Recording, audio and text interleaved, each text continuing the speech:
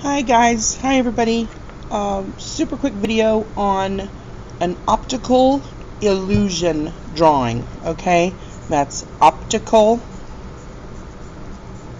illusion, and that just means something that kind of tricks our eyes. Okay, optical, opti usually means something to do with your sight. Okay, so optical illusion tricks our eyes, and we're going to start with our paper at portrait or vertical orientation. So we're going to draw a long, we're going to draw a long line down the middle, so we want it portrait like that. So I just started kind of over here and just did a random kind of curvy line, just 1, 2, 3, and then went off the bottom of the paper like that. Say curvy, okay. Zoom out a little bit, you can see it. There we go. Okay, so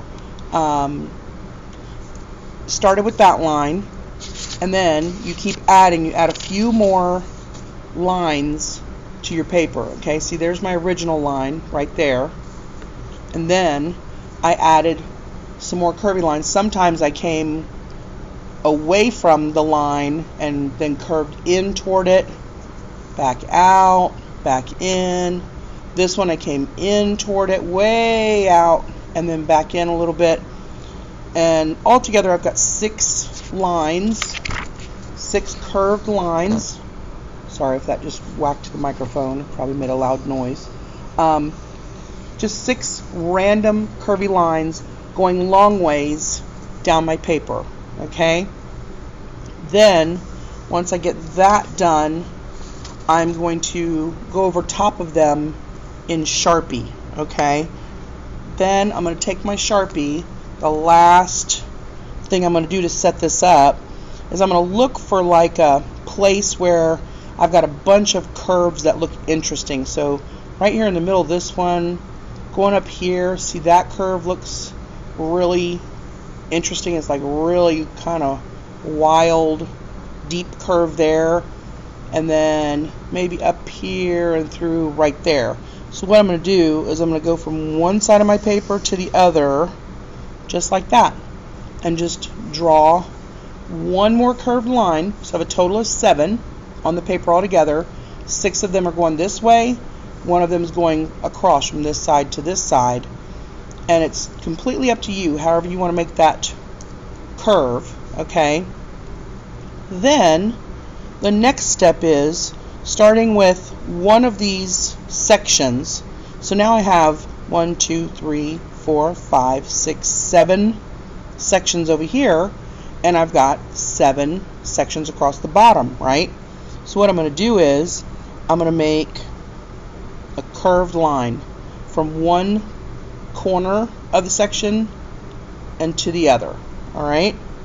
And then I'm just going to keep going, making curved lines, trying to be careful, and start where I started my other line like that. And you can even go back and forth like this from side to side, okay?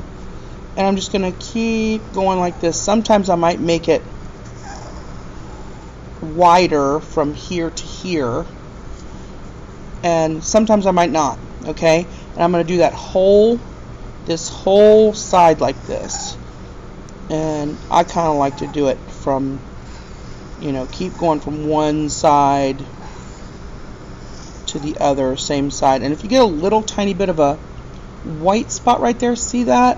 I'm going to color that in because I want, there's another one right there. See that one? I'm going to color that in like that, because you keep going and then you do the same thing in the same direction on this side of the paper, okay? All your curves go toward the outside edge, either the top or the bottom edge of your paper, okay? And you keep going, and see what happens here is when these, you keep making those points come in, it makes a nice dark area there, alright?